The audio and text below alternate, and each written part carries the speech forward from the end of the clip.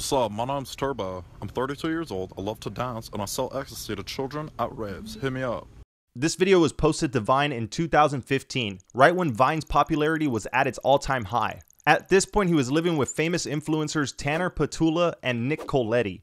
They helped Oliver continue uploading skits as Turbo, and he was gaining popularity with every video.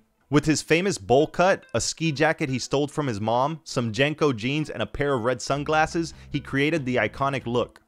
Whether on purpose or not, this established his brand, which became essential for step 2. Oliver returned to music, finally rebranding himself from Tree to the name we all know today, Oliver Tree. In 2016, he released a single, When I'm Down. His song went viral, which caught the attention of Atlantic Records. He signed a deal with them and then graduated CalArts a month later. He released his debut EP, Alien Boy, in 2018, along with a self-directed music video.